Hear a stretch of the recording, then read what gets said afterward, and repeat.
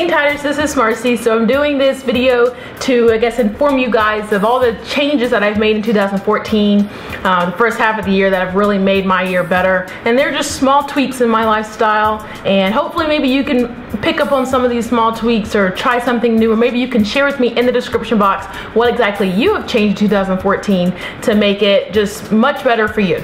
So let's start at the top. Let's start with this hair of mine, okay? So I'm doing my hair for the whole time I've been natural. Well, really, that's not true. Even from whenever I had a relaxer all the way till I can remember, I've always done my hair on Sundays.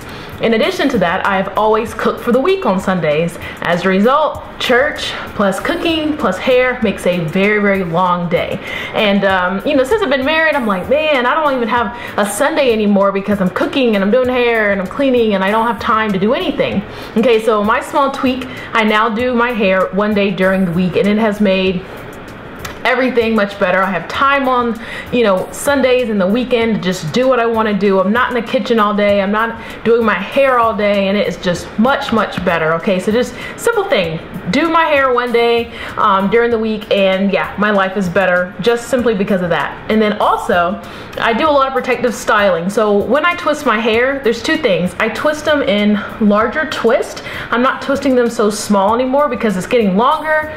And yeah, I don't have time to be doing hair all night long, okay? So I twist it bigger, and then not only that, I don't untwist it right away. I keep my hair twisted 2 days out of the week, and as the week progresses, I'll untwist some, and I never untwist the whole thing until like the last 2 days.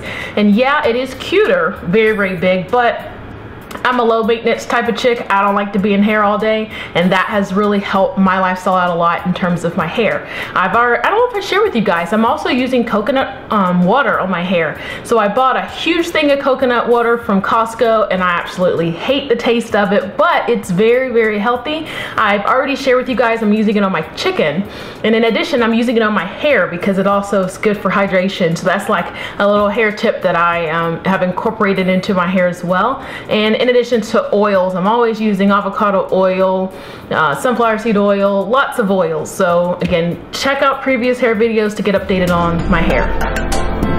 So not only am I eating all raw for lunch every single day, for dinner I'm flooding my dinner with vegetables. And my new thing, and I started this in 2013, but I really implemented it in 2014, is I bake all of my vegetables. Baked vegetables are the absolute best. I get my pan, I put my aluminum foil, I put my frozen vegetables on there, more than likely olive oil, a little bit of salt, pepper, garlic, and I'm done. And it's super easy. You put them on there on 350 and you enjoy. I eat almond butter, and I'm gonna try and still experiment with it because I've had, unfortunately, some not pretty almond allergic reactions lately that have not been fun. And it hasn't been because of almond butter, it's been because of almonds in foods that I've been eating, as well as cashews. I was really shocked. I had this really, really good vegetarian, I thought it was hummus, and I think it maybe had been, or maybe sweet potatoes, but it had cashews in it, and I got sick, and it was just like really bad.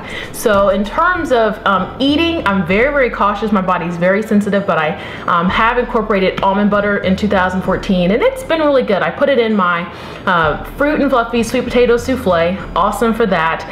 In addition to my fruit, I have all that on my website on the Feel Tight tab for recipes for breakfast, and I also put it into my oatmeal, so that's a good alternative. I'm not, you know, real big on the celery and almond butter. I mean, yeah, it's cool. It's very, very healthy. I suggest it to you, but that's just not my thing right now. And I've shared with you guys earlier, I'm not eating as many snacks as I used to eat, which is huge, huge for me because I was on the regimen where I was eating, you know, 6 meals a day because I felt I had to. That has been like the best thing that I could have changed. And that's really, guys, I only eat about 3 to 4 meals a day. So 3 main meals and like 1 snack. Okay, so just because of my schedule, where I am, my activity level, I just don't eat as much, which is good. I'm never stuffing myself, and that's why I did that challenge to not stuff yourself, because that is so serious. Even if you're eating healthy, you know, you might think, oh, well, I can just stuff myself, you know, and keep stuffing myself. That's like a really unhealthy practice. So for me, simple things such as, you know, eating 3 not big meals, but regular meals a day, plus 1 snack, which is usually in the evening because I eat dinner a little early, has helped me out, and then never overeating. That has really helped me as well. In terms of packing my lunch all raw, it has also been better. I did the video on low fiber diet, and that really helped me see that the kale and the spinach for my particular body is definitely really too harsh to be eating raw. Now that doesn't apply to everybody. I know some people that can eat it every day, which I did for about a year.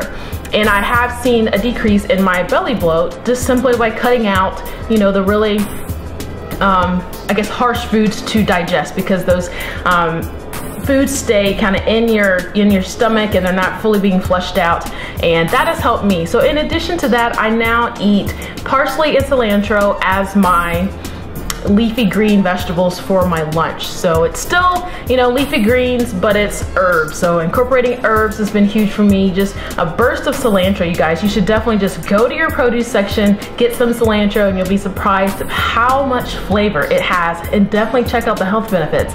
You'll be surprised. It's really, really cool.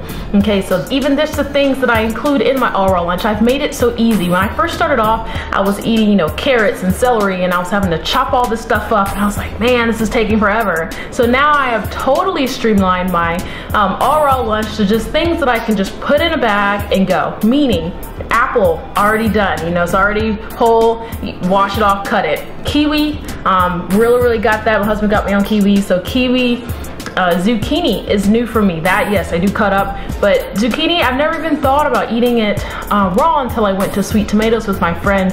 And yeah, I think that's like a neat little addition to my all raw lunch. I've never tried that before. Doing all greens, I now eat a whole bell pepper every single lunch, and it's good. So I go to Aldi, shout out to Aldi for those, because Aldi's bell peppers are always very, very fresh. It's in a pack of 3, or you can get the multicolor, and I believe it's the cheapest price. So just doing the bell pepper for lunch has been great for me.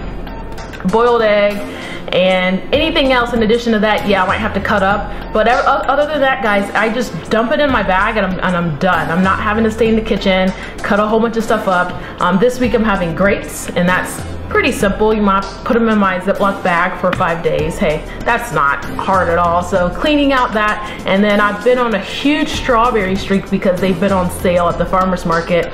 On Saturday, I was able to get some for $1, and then my friend told me on Sunday he was able to get some 2 for $1, and that's awesome for strawberries.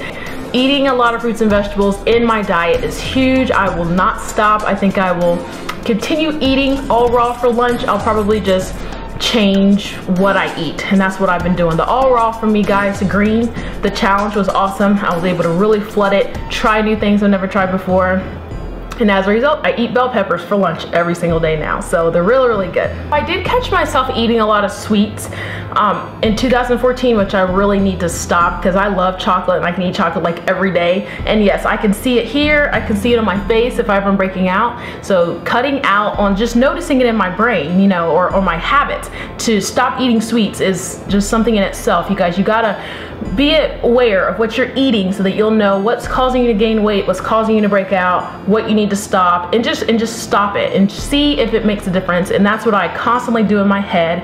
And I realized, man, I'm eating way too much sweets and sometimes bread as well. Even though I've incorporated Ezekiel bread and spelt bread into my diet, after the May-June diet challenge, I'm going to try to eliminate it because, again, for me, in order for me to get just like the body I want, for me, it's just no bread. You know, just keep it out and I'll be completely fine. So that's the suggestion I have. While it's the healthiest bread on the market, in my opinion, I'm gonna still be strict with myself and not buy anymore just for a while until I get better, you know, with, you know, cleaning out the whole house. So changing it to my evenings, which is really, really neat. I now use a sense of aromatherapy every night before I go to bed. I'm really getting into oils, healing oils, and I think it's awesome. So right now I have lavender and I have lemongrass, and I'm gonna continue to buy more as I find them. But just putting a dab of oil on my wrist, doing my wrist like this together, I might put a little bit on my nose before I go to bed. I am like going to bed in a spa like every night. So I always sleep well anyway, but just that aromatherapy before I go to bed is amazing. So very neat. I went to a health expo and I found my lavender for only $6 for a bottle about this big, as you can see here. And I also found some in Marshall's and TJ Maxx, and I was shocked. I was like, oh my gosh, they have them. So that's, you know, this little selection that you see here, and I am just enthused. So I suggest that. It's really, really fun and neat. Resting more on the weekends has been phenomenal for me. I try and sleep 2 hours on Saturday and Sunday just to catch up from the week, to really refresh myself before Monday starts, and it has been great. I mean, if you guys just relax, take it easy. So for me, I'm not a huge TV watcher, and if I do, it's usually sports or watching something with my husband. But I love sleep, and just catching up on sleep really makes an impact. And going to bed on time, trying to make no excuses to stay up late. Now that Scandal's off, it's kind of easier, right? So that's helped me as well, going to bed early. So something else totally random, just these socks that I wear during my workout have made my workouts better. So before I was just getting these little cheap socks and I'm like, oh, okay.